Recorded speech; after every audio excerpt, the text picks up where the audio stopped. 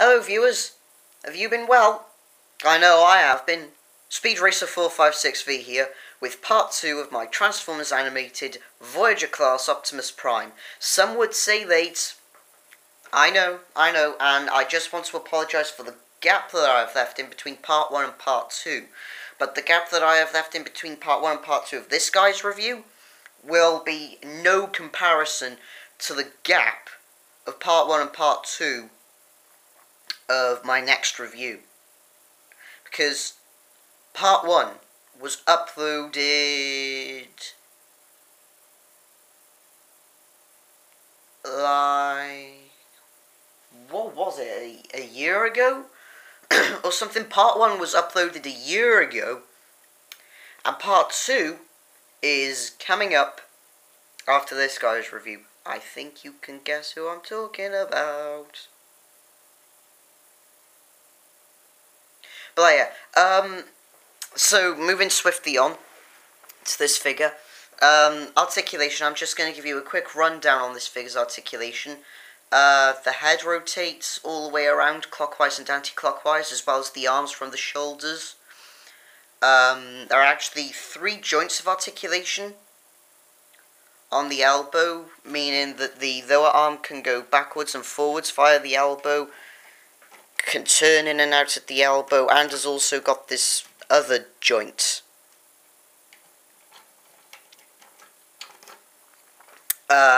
Waist articulation. There is waist articulation for the pose ability, but I mainly use the waist articulation for the transformation. This is actually going to be a bit awkward, since my tripod is having a spaz attack, meaning it is on backwards. Don't even ask. Okay. There we go. I'm actually thinking about it. I'm actually going to take the axe and jetpack type thing away, because the handle was in a very wrong and misleading looking place. Sorry. But like, yeah, legs.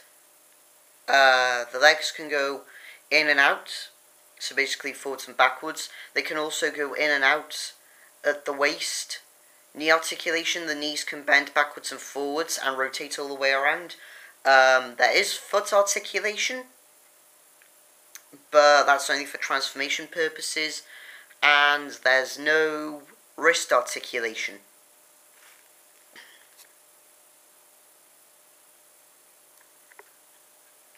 So like, yeah. Okay, let's get this reverse transformation on the road. I'm going to start off with the backpack, so you just fold this right thing down, fold down the sides, and fold the handle in. Now we move on to the figure. So down with the light bar, in with the head, oops. Up with the light bar, shoulder, wrist. I'm actually under a bit of pressure with recording this, I should just say, because my mum and my sister have gone into town to return something that my sister bought yesterday, which she broke already. She didn't even have it for 24 hours and she'd already broken it. The object of which I'm talking about will remain ominous, because the last thing I want is the shop that she bought it from tracking me down.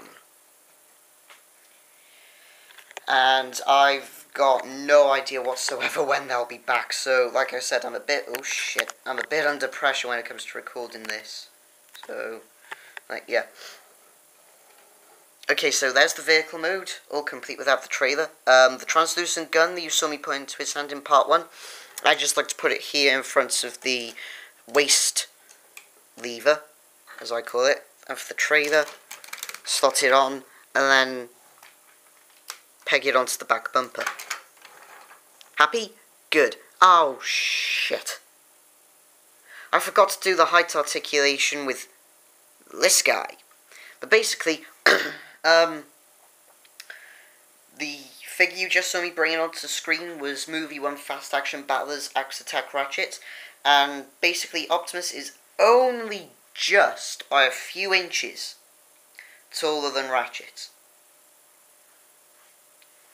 Okay, so there we go. So thank you, Optimus. Going to be a fire truck elsewhere. And now... Oh, wait, hang on. Actually, get back here. It is now time to put one of my new features of my reviews into play. And the feature is the new Would I Buy It feature that I told you about in the last few seconds of part 1 of this review. So bottom line, would I buy it? Well, for the quality that it's made for, I would say yes. It isn't one of the best representations of the vehicle mode from Transformers Animated. I mean, if you want to bang on TV-esque Transformers Animated Optimus Prime Earth vehicle mode, then go and find that Nerf blaster truck thing that Hasbro tried to make. Sorry. Oh yeah. Now, can bring the tripod back up a little bit. Now to show you who I shall be reviewing next time. Cue the music. I'm not going to lie to you, that's me making the music.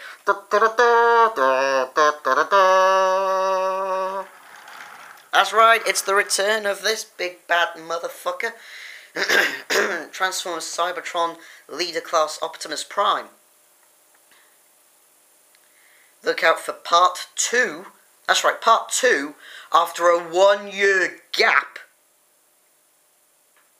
of this guy coming up, where we shall be starting from Super Robot mode, then running you back through his other modes, so the portable trailer-based mode, the vehicle mode that you now see him in, the vehicle mode without the trailer, the flight mode, and another mode that I incorporated, which I might have to squeeze into part 3 should I need to. Okay, so, till next time folks, this has been Speed Racer 456V. I'll see you all later.